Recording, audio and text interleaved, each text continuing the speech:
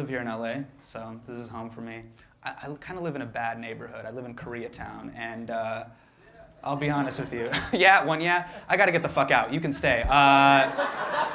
You know you live in a bad neighborhood when you hear moans in the middle of the night and you know it's not fucking. You know what I mean? Like, that's when you know, oh, I live in a bad neighborhood. I need to change my situation.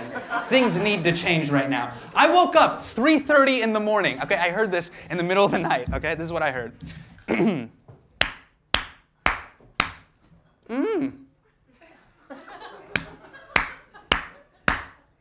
Oh. See. So I get up and I'm like, I gotta see what this is. And I look out the window and it's an old Mexican woman making tortillas. I'm like, I gotta get out of here. That's a sign.